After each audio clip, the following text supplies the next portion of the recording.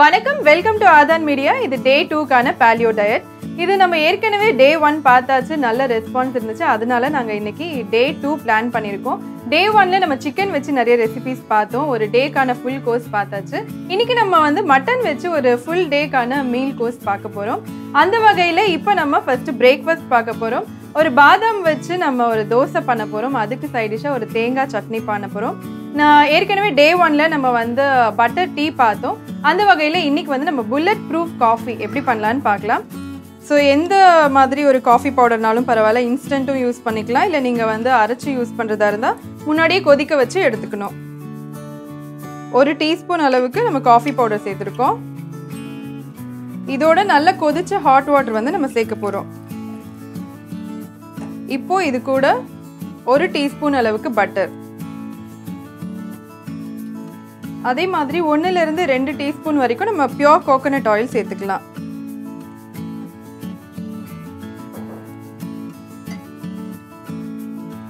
இது நம்ம மிக்ஸி ஜார்ல போட்டுட்டு நல்லா பிளெண்ட் பண்ணாலும் சரி, இல்லை இந்த மாதிரி ஒரு பிளெண்டர் வச்சு நம்ம மிக்ஸ் பண்ணாலும் சரி.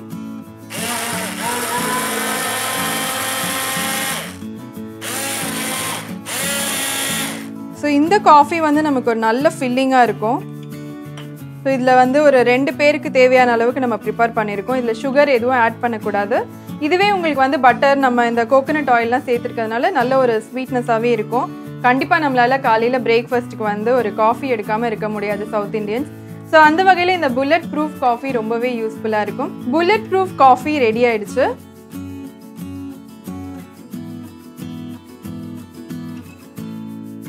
அடுத்ததான் நம்ம பிரேக்ஃபாஸ்ட் ரெசிபி இந்த பாதாம் தோசை எப்படி பண்ணலான்னு பார்க்கலாம் வாங்க. இதுக்கு நம்ம நைட்டே பாதாம் ஊற வச்சுக்கணும்.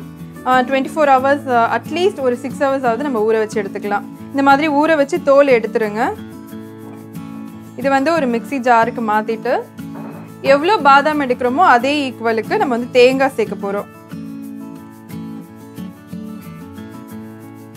இப்போ இந்த பாதாமும் தேங்காயும் சேர்த்து நல்லா நம்ம ஒரு பேஸ்ட் மாதிரி அரைக்க போறோம்.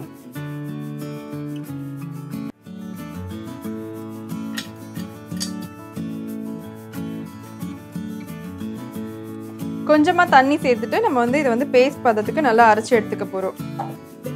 நம்ம இந்த தேங்காயும் பாதாமும் சேர்த்து ஒரு மிக்ஸ் பண்ணதுக்கு அப்புறம் கொஞ்சம் தயிர் சேர்த்துட்டு நல்லா பேஸ்ட் பதத்துக்கு அரைச்சி எடுத்துக்கலாம்.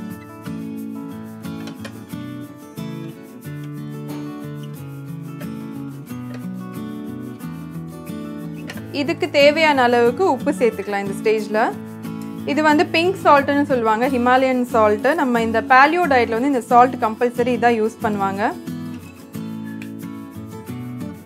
ஸோ இந்த பதத்துக்கு நல்ல பேஸ்ட்டாக வர மாதிரி நம்ம அரைச்சி எடுத்துக்கலாம். ஸோ இந்த கன்சிஸ்டன்சிக்கு நம்ம இதை பேஸ்ட் நல்லா அரைச்சி வச்சுருக்கோம்.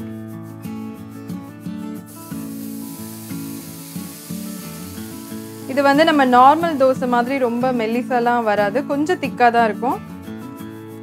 அப்படியே ரொம்ப ஸ்ப்ரெட் பண்ணாமல் லைட்டாக நீங்கள் மேலாப்பில் ப்ரெஸ் பண்ணிக்கோங்க.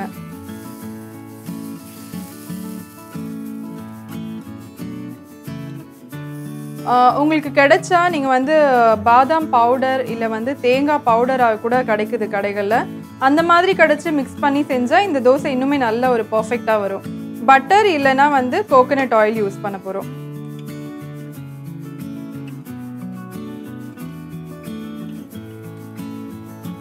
இது மூடி வச்சு ஒரு 5 மினிட்ஸ் குக் பண்ணணும்.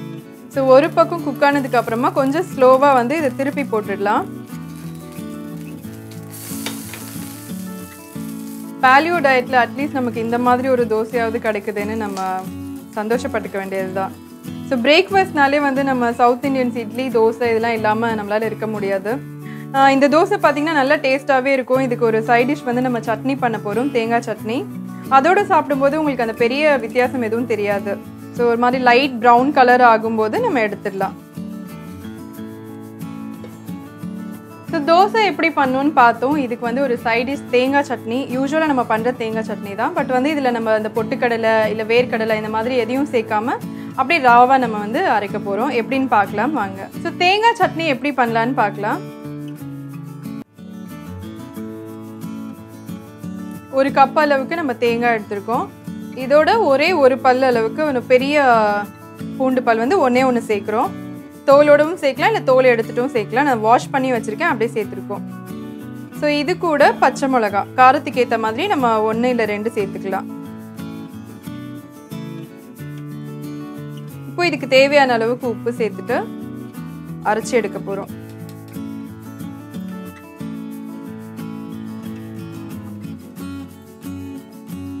தாளிக்கிறதுக்கு நம்ம வந்து தேங்காய் எண்ணெய் யூஸ் பண்ணுறோம்.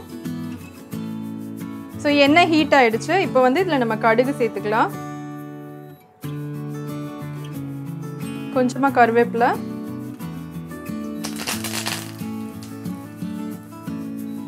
கொஞ்சம் பெருங்காயம்.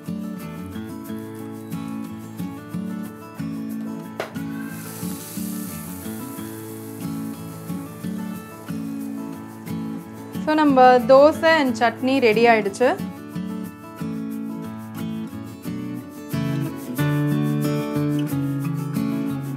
ஸோ நம்ம பேலியோ டயட்டில் பிரேக்ஃபாஸ்ட் எப்படி பண்ணுறதுன்னு பார்த்தோம். ரொம்ப ஹெல்த்தியான ரொம்ப டேஸ்டியான பேலியோ டயட் பார்த்துருக்கோம். இதை தொடர்ந்து நம்ம வந்து பேலியோ டயட் லஞ்ச் பார்க்க போகிறோம். சொரக்காய் இதை வச்சு நம்ம ஒரு ரைஸ் பண்ண போகிறோம். நம்ம வந்து டே 1ல் காலிஃப்ளவர் வச்சு ஒரு பிரியாணி பண்ணோம்.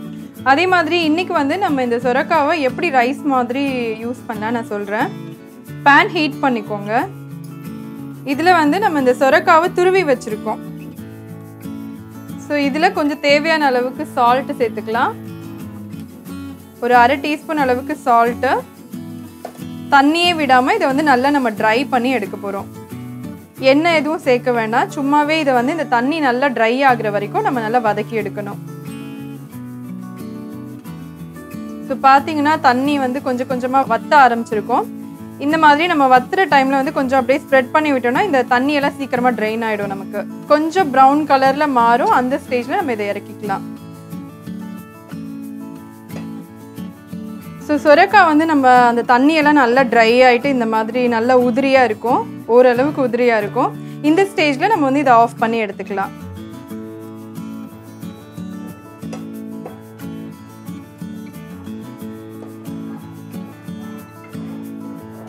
சொரக்காய் ரைஸ் எப்படி பண்ணுவோன்னு பார்த்தோம். இது வந்து இன்னும் கொஞ்சம் ஆறுனதுக்கப்புறம் கொஞ்சம் ட்ரை ஆகிடும், கொஞ்சம் உதிரியாக இருக்கும். அந்த ஸ்டேஜில் நம்ம வந்து இதோட எந்த குழம்பு வேணாலும் சேர்த்து சாப்பிடலாம்.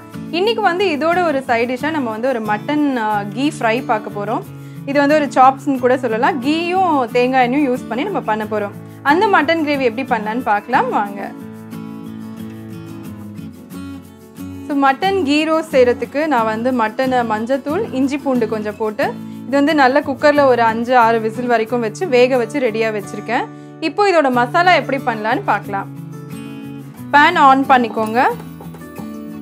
இதில் இந்த மட்டன் வேக வச்ச தண்ணி இருக்கும் இல்லையா நம்மகிட்ட, அப்படி இல்லைன்னா நீங்கள் எக்ஸ்ட்ராவாக தண்ணி ஆட் பண்ணிக்கலாம். இருந்துச்சுன்னா இந்த மட்டன் ஸ்டாக்கையே வந்து நம்ம இதில் ஆட் பண்ணிக்கலாம். கொஞ்சமாக ஒரு பாதி அளவுக்கு, ஒரு 1/2 கிளாஸ் அளவுக்கு நீங்கள் ஆட் பண்ணிக்கோங்க.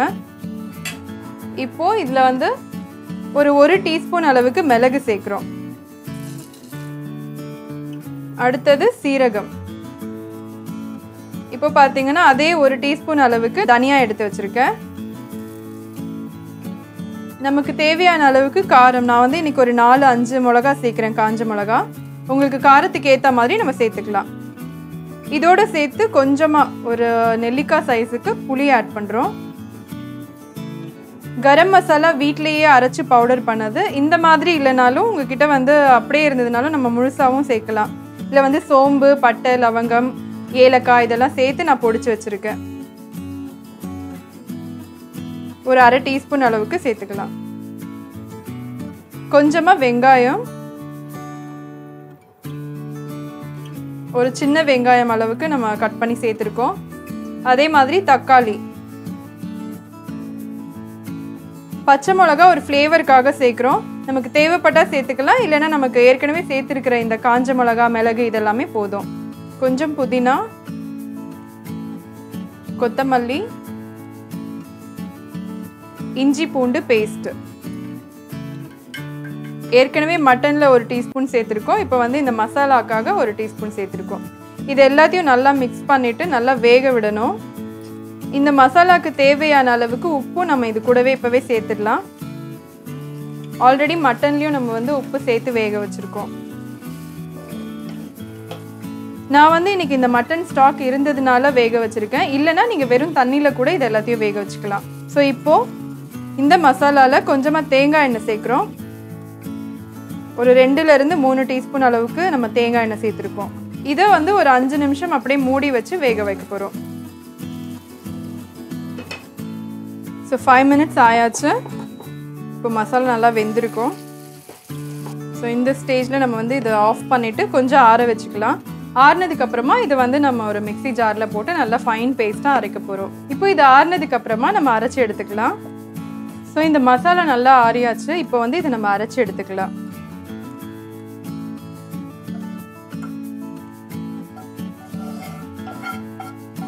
ஸோ இந்த மாதிரி ஒரு கன்சிஸ்டன்சிக்கு நம்ம அரைச்சி எடுத்துக்கிட்டாச்சு. இதை இப்போ நம்ம வந்து நெய்யில் தாளிக்க போகிறோம். ஒரு 2 டேபிள் ஸ்பூன் அளவுக்கு இதில் நம்ம நெய் விட்டுருக்கோம். இதோட இந்த மசாலாவை நம்ம சேர்க்க போகிறோம். ஆல்ரெடி இது வந்து நம்ம வேக வச்ச மசாலா தான். ஸோ இப்போவே இந்த மட்டனையும் நம்ம வேக வச்சுருக்கோம் இல்லையா, இதையும் சேர்த்து இதோட நம்ம மிக்ஸ் பண்ணிடலாம்.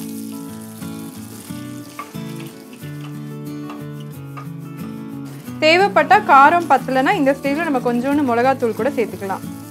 இப்போது இது வந்து ஒரு 10 நிமிஷம் மூடி வச்சு வேக வைக்கலாம்.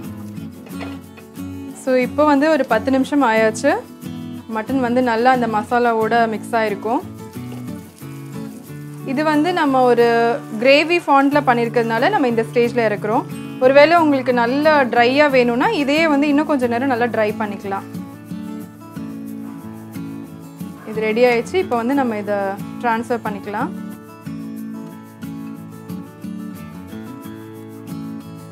ஸோ இந்த கீ மட்டன் ரெடி ஆயிடுச்சு. இது வந்து நம்ம இந்த ரைஸோட சேர்த்து சாப்பிடலாம். இந்த சொரக்காய் ரைஸோட சேர்த்து இந்த கிரேவி வந்து ரொம்பவே நல்லா இருக்கும். கண்டிப்பாக ட்ரை பண்ணி பாருங்க.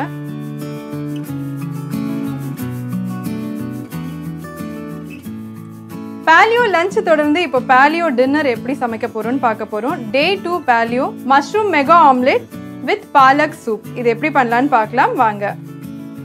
ஸோ ஃபஸ்ட்டு வந்து நம்ம இந்த மஷ்ரூம் மெகா ஆம்லெட்க்கு வந்து மஷ்ரூம் எப்படி சாட்டே பண்ணி எடுக்கலான்னு பார்க்கலாம். நான் வந்து பேன் ஆன் பண்ணிவிட்டு ஒரு பேக்கெட் மஷ்ரூம் வந்து கட் பண்ணி வச்சுருக்கோம். நமக்கு எந்த அளவுக்கு தேவையோ அந்த அளவுக்கு மஷ்ரூம் ஆட் பண்ணிக்கலாம். இதோட கொஞ்சமாக தேங்காய் எண்ணெய் விட்டுட்டு இந்த மஷ்ரூமை நல்லா வதக்கி எடுத்துக்கலாம். இந்த மஷ்ரூம் கூடவே சேர்த்து நம்ம வெஜிடபிள்ஸ் கூட ஆட் பண்ணிக்கலாம். இன்றைக்கி நம்ம வந்து வெங்காயமும் தக்காளியும் சேர்க்க போகிறோம். கொஞ்சமாக தக்காளி, இது கூட கொஞ்சமாக கட் பண்ணி வச்சுருக்கிற ஆனியன்,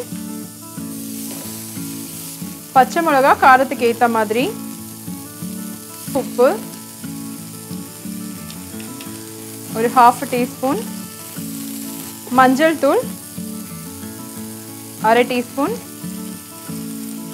இது கூடவே பொடியாக கட் பண்ணி வச்சிருக்கிற கொத்தமல்லி, தேவைப்பட்டால் இதில் நம்ம வந்து பெப்பர் பவுடர் கூட சேர்த்துக்கலாம். இதை வந்து நல்லா வதக்கி எடுத்துட்டு இப்போ இதை வந்து ஒரு பவுலில் ட்ரான்ஸ்ஃபர் பண்ணிக்கலாம். இந்த அளவு வெஜிடபிள்ஸ்க்கு நம்ம வந்து 3 முட்டை எடுத்துருக்கோம். நீங்கள் வெஜிடபிள்ஸ் எக்ஸ்ட்ரா ஆட் பண்ணிங்கன்னா அதுக்கேற்ற மாதிரி முட்டையை வந்து நீங்கள் இன்க்ரீஸ் பண்ணிக்கலாம். இப்போ இதை நல்லா பீட் பண்ணிக்கலாம். இந்த வெஜிடபிள்ஸ் கொஞ்சம் ஆறுனதுக்கு அப்புறமா இதையும் இந்த முட்டையோட சேர்த்துக்கலாம்.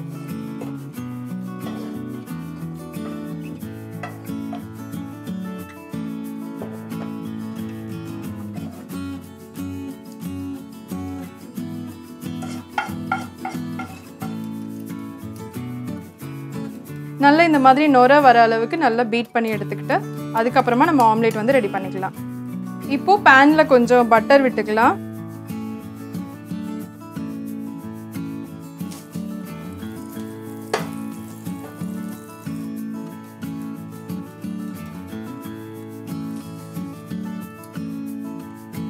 இப்போ இதை மூடி வச்சு கொஞ்ச நேரம் வேக வைப்போம். ஒரு 5லேருந்து 8 நிமிஷம் வரைக்கும் வேகட்டும்.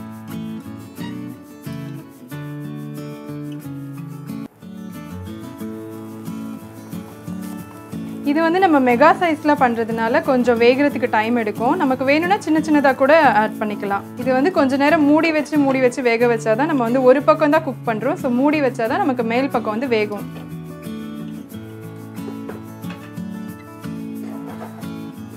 இன்றைக்கி நம்ம தேங்காய் எண்ணெயும் பட்டரும் சேர்த்து வேக வைக்கிறோம். நெய் இல்லைன்னா வந்து வெறும் தேங்காய் எண்ணெய் அந்த மாதிரி கூட நம்ம யூஸ் பண்ணிக்கலாம். So mushroom mega omelette ready ஆயிடுச்சு. இதை இப்போ ட்ரான்ஸ்ஃபர் பண்ணிக்கலாம்.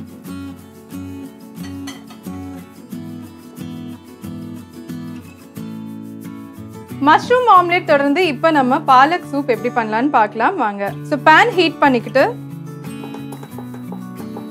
இதோட நம்ம கொஞ்சம் பட்டர் சேர்க்க போகிறோம். இந்த பட்டர்லேயே இந்த நம்ம கட் பண்ணி வச்சிருக்கிற பாலக் கீரையை சேர்க்க போகிறோம். அடுத்தது பச்சை மிளகாய், இப்போ கொஞ்சமாக வெங்காயம், மிளகுத்தூள், கரம் மசாலா பவுடர், தேவையான அளவுக்கு உப்பு.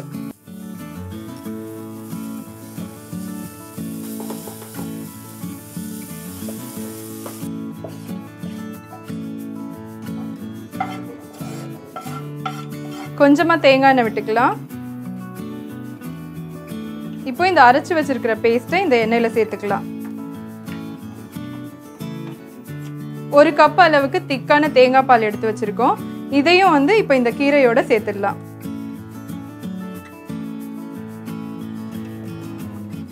இந்த பவுல்ல ஊத்திக்கணுமா?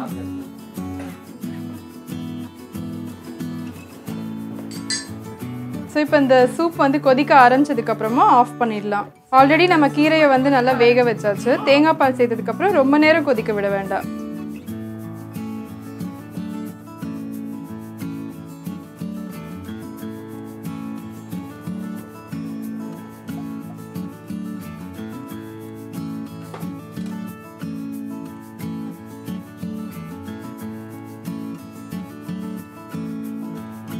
So பாலக்கீரை soup ready.